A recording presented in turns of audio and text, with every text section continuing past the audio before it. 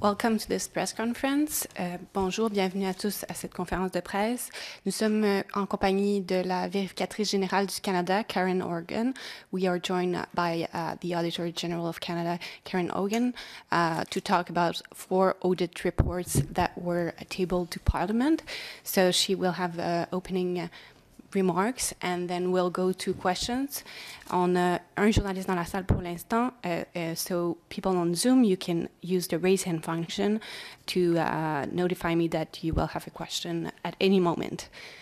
Madame Hogan. Merci. Bonjour et merci de vous joindre à moi.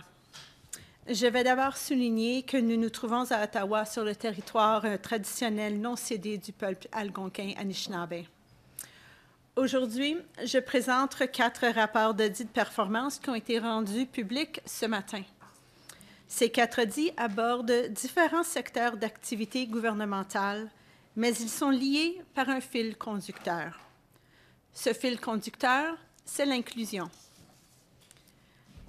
These audits are important because every person, regardless of his, her, or their health status, gender, or location, has a right to participate fully and equally in society. Consider this. It's frustrating enough to land after a flight to only find out that your luggage didn't make it. Now consider that your missing cargo is not your toothbrush or an extra change of clothes, but your wheelchair. And without it, you are unable to move around independently. Some people in Canada have to constantly fight for rights that others take for granted as basic rights. Whether access to these rights is delayed or denied, the impact is that some members of society are excluded or left behind. This is the concern that these 4 audits are highlighting today. So let me turn now to our findings. Our first audit focused on whether Via Rail, the Canadian Air Transport Security Authority, and the Canadian Transportation Agency worked to identify, remove, and prevent barriers for travelers with disabilities.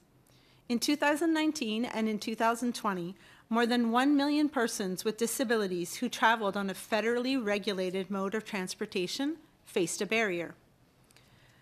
Nous avons constaté que les 3 organisations avaient identifié certains obstacles et pris des mesures pour améliorer l'accessibilité des transports. Via Rail a tenu des consultations auprès de personnes en situation de handicap au moment de concevoir sa nouvelle flotte. Via Rail a aussi tenu des consultations au sujet de son plan d'accessibilité et de ses programmes de formation, tout comme l'Administration canadienne de la sûreté du transport aérien. En dépit de ces progrès en matière d'accessibilité, beaucoup d'obstacles restent. Par exemple, nous avons constaté que les sites Web n'étaient pas entièrement accessibles. C'est un constat très préoccupant, car c'est un obstacle auquel se butent souvent les personnes en situation de handicap.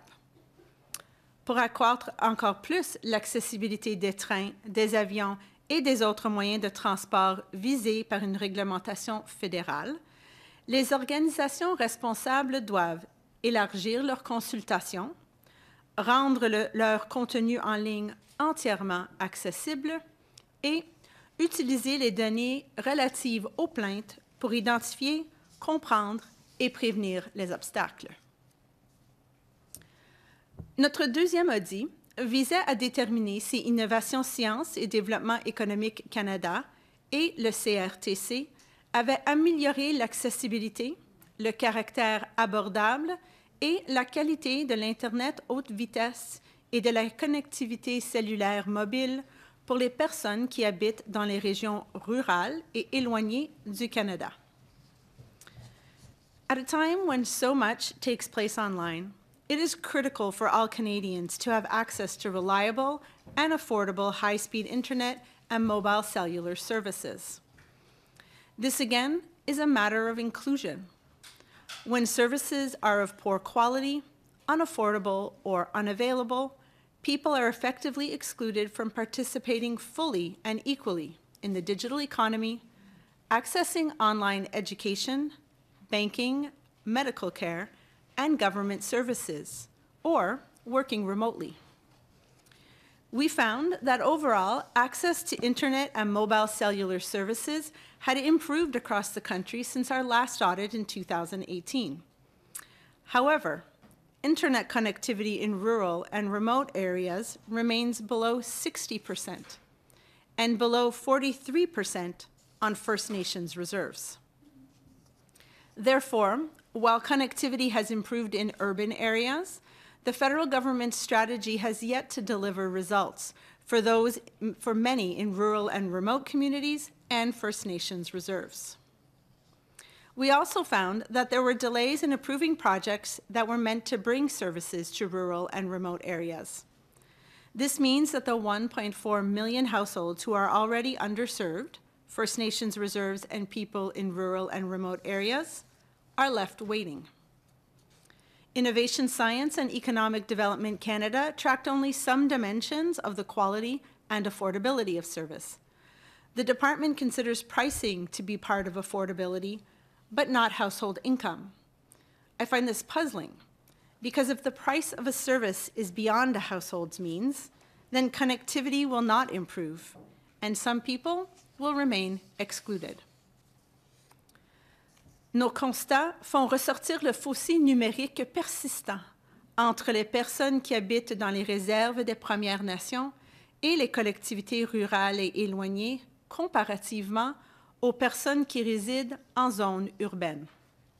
Le gouvernement doit agir pour amener une connectivité à Internet abordable et à haute vitesse à toute la population canadienne partout au pays. Passons maintenant à notre dit de l'assistance internationale. Affaires mondiales Canada consacre en moyenne 3,5 milliards de dollars chaque année pour soutenir l'égalité des genres dans les pays à faible revenu et à revenus intermédiaires. Cependant, le ministère ne parvient pas à démontrer comment cet argent améliore la situation des femmes et des filles. We found significant weaknesses in the department's information practices. This included not having a standardized approach for storing, managing, and using project information. In addition, the department has not set itself up to track long-term outcomes. So while it is able to show, for example, that money has been spent to provide nutritious meals, it does not know whether long-term health outcomes have improved for the people who were supposed to receive those meals. These weaknesses make it impossible for Global Affairs Canada to accurately track and report on the outcomes of funded projects against the goals set out in Canada's Feminist International Assistance Policy.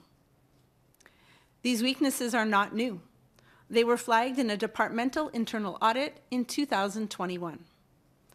It is imperative that Global Affairs Canada immediately act to improve its information management practices and reporting on results to show parliamentarians and Canadians the value of Canada's bilateral international assistance to support women and girls in low to middle income countries. Notre dernier audit a vérifié si Services publics et Approvisionnement Canada avait géré efficacement les coûts, le calendrier et l'étendue des travaux effectués pendant les premières phases du programme de réhabilitation de l'édifice du Centre du Parlement. Selon une estimation faite en 2021, les travaux de réhabilitation coûteront de 4,5 milliards à 5 milliards de dollars. Ce vaste programme fait intervenir de nombreux partenaires, y compris la Chambre des communes, le Sénat, le Service de protection parlementaire et la Bibliothèque du Parlement. Nous avons conclu que Services publics et Approvisionnement Canada avait utilisé des approches souples pour gérer efficacement les phases de planification, de conception et de début de construction du programme. Le ministère a ajusté le déroulement des travaux en fonction de décisions de planification qui ont tardé en ce qui concerne les besoins importants des utilisateurs, comme le nombre et la taille des salles requises par les divers partenaires. We also found that the department consulted and worked with experts to balance environmental sustainability and accessibility elements while respecting the heritage nature of the building. Given the size and complexity of this undertaking, a streamlined decision-making process will be required to continue effectively managing the costs and timelines of the rehabilitation program as the construction work accelerates between now and the planned completion date of 2030-2031. Ces 4 audits donnent un aperçu des progrès et des difficultés dans des domaines spécifiques à un moment donné. La fonction publique a le devoir de servir tous les peuples du Canada, ce qui signifie qu'elle doit s'employer activement à offrir un accès aussi complet et égal que possible aux services, aux possibilités et au patrimoine national, tant en sol canadien qu'à l'étranger. Merci. Je suis maintenant prête de répondre à vos questions. Okay, so we'll have about a bit more than 30 minutes for questions. So a lot of journalists arrive just as the conference was starting, so please, in the room, raise your hand if you would like to ask a question. Okay, so first we'll go with Ian Bailey from the Globe and Mail. In your audit on the Parliament Hill renovation, Centre Block Parliament Hill renovation, you talk about the need to maintain rigorous cost management processes. Why is this important, and what happens in your view if they aren't maintained in this context? So up until now, the project has really been about design and site preparation. So for many who have passed by the building, you'll see the big hole in front of the Parliament building. So excavation for the new Welcome Centre. Public Service was able to sort of manage the time it took for decisions to be made. For example, we saw a decision taking almost 2 years to be made because of where they were in the project. But now, as we move into a construction project, it's really important to ensure that timely decision making is there.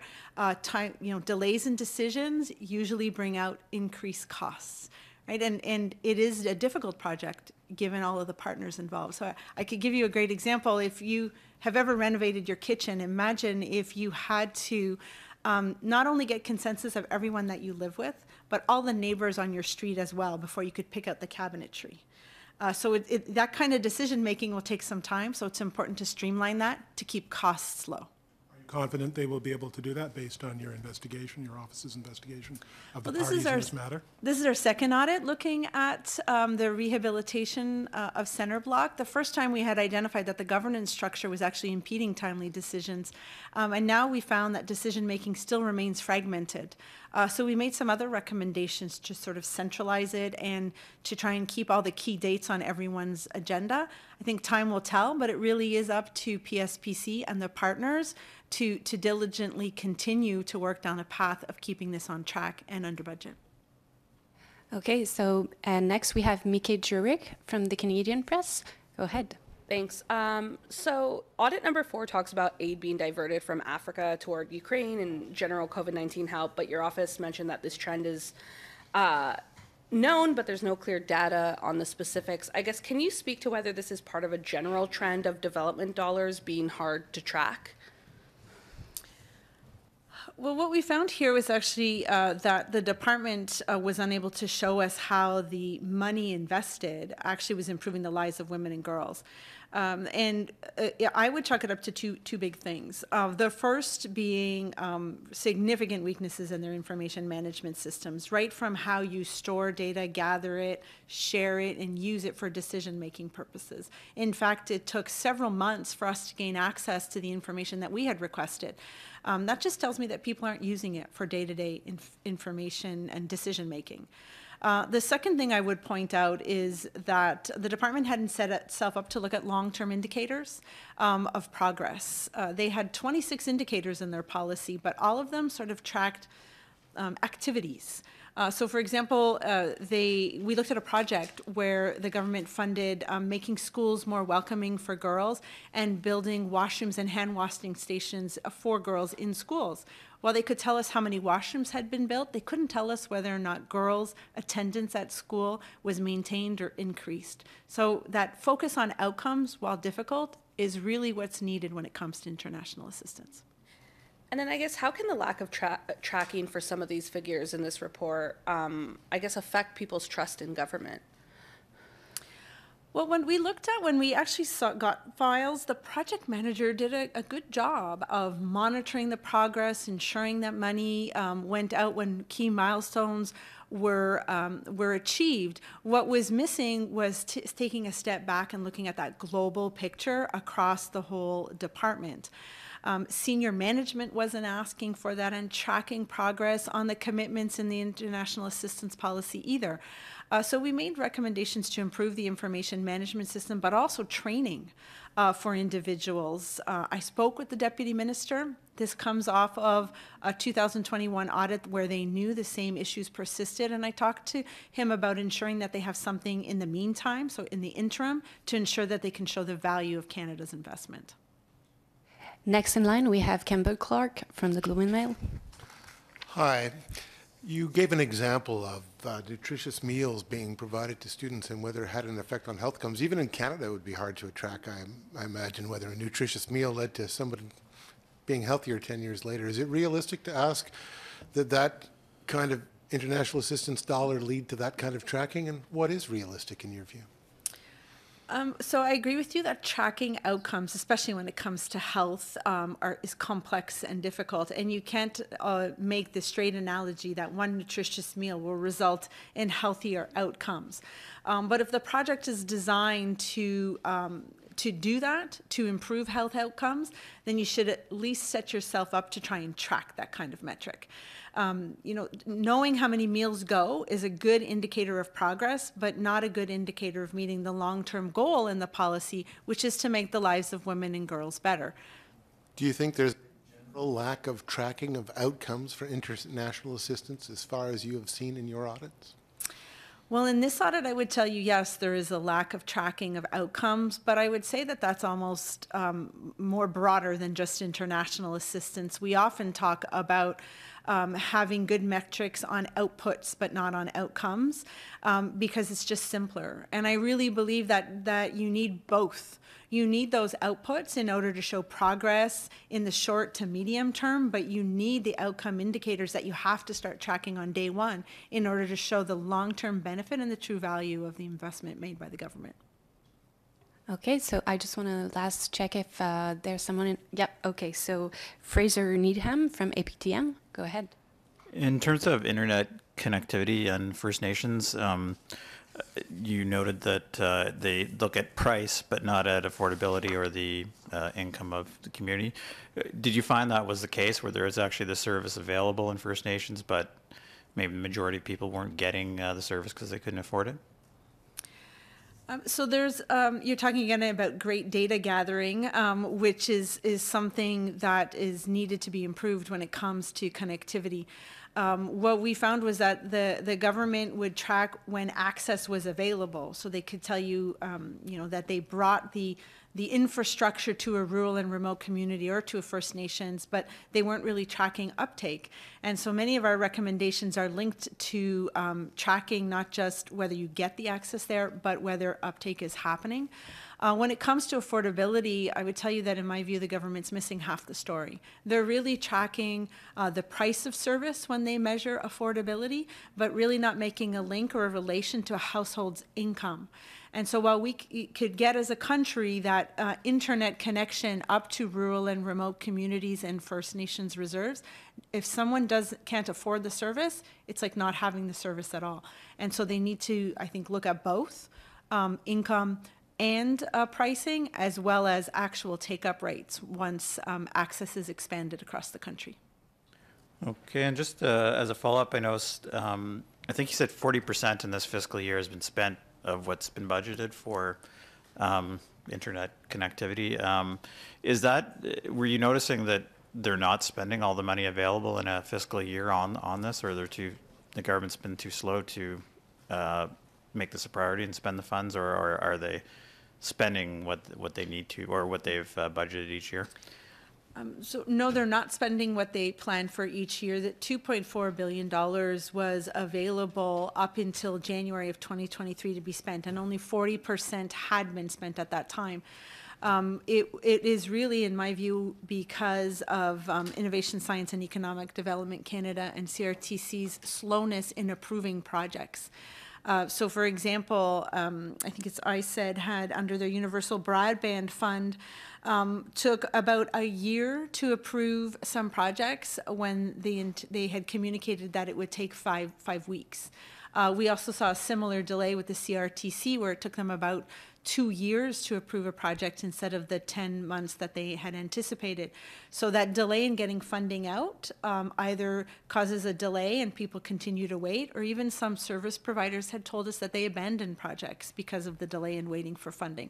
So I think that that would help contribute to increased access if they could get the money out quicker. Okay, so now we'll go on the Zoom. So I have a few journalists who have raised their hands. So first we'll go with David Aiken, Global. Good afternoon, Auditor General. Thanks for taking our questions.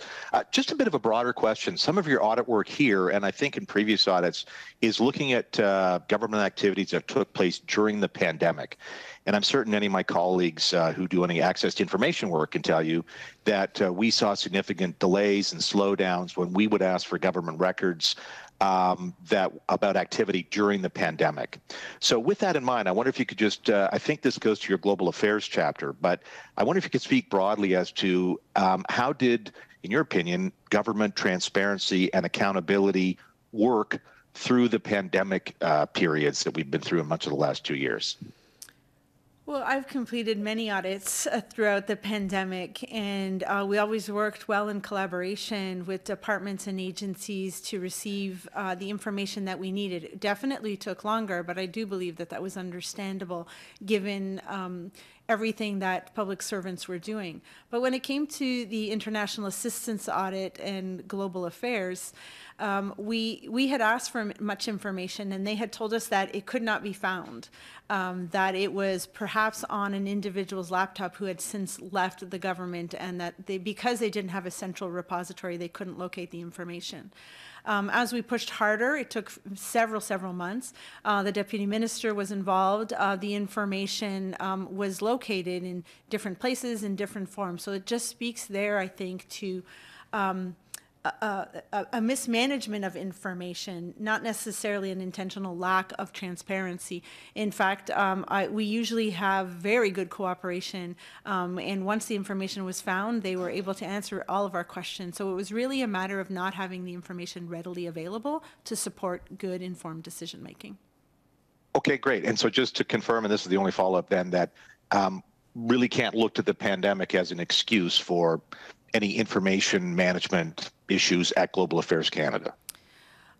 No, I don't think we should say that about anywhere across the federal government. I do think that even in the times of pandemic, when everyone's working hard, the government needs to still be transparent and demonstrate due diligence when it spends taxpayers' money. Okay, so next we have Palak Mangat from Parliament Today. Hi, Ms. Hogan. Thanks for taking our questions. I just wanted to jump back to the Parliament Hill report. Your report highlighted governance issues around the decision-making process. In your eyes, what's at stake in the short term if PSP doesn't, I believe the word that you used was centralize the decision-making process? I know that you mentioned long-term costs leading up to that 2030 date, but until then, what could change? So hopefully I didn't say centralized. I think it needs to be better coordinated and streamlined in order to ensure that decision making happens in a more timely fashion. So for example, we looked at a decision about the use of the East Courtyard that took almost 2 years. Some decisions around how many floors in the new Welcome Center took several years, such that PSPC started to dig as they waited for a decision to be made. That kind of delay in decision making when you're in the real heavy lifting of what I would call a construction project will just cause further delays, which could result in increased costs. while some change orders are needed, a more streamlined process where people get together more regularly and have a more global picture of what decisions are needed in a timely way will hopefully keep the project on track. Just as a follow-up, this is an issue that the AG flagged back in 2010, I think. What do you make of, I guess, the hesitation to not centralize, I guess the word that you used was coordinate. What do you make of the hesitation to coordinate the decision-making process here? Well, in our first audit, we actually talked about the governance structure and made some recommendations. And I know that Public Service and Procurement Canada worked hard to try and implement them, but ultimately it didn't happen. And so we worked now with them to try and find solutions that would work within the governance structure that they've established over the last few years. There are some working groups that speak a little bit more, but right now what we're really seeing is decisions sort of happening in silos instead of being more coordinated. And so we've made a recommendation to provide at least twice a year reports to both the Speaker in the House and the Senate, so that one focal point at least is aware of the key decisions that are needed and will hopefully ensure that they are taken in a more timely way.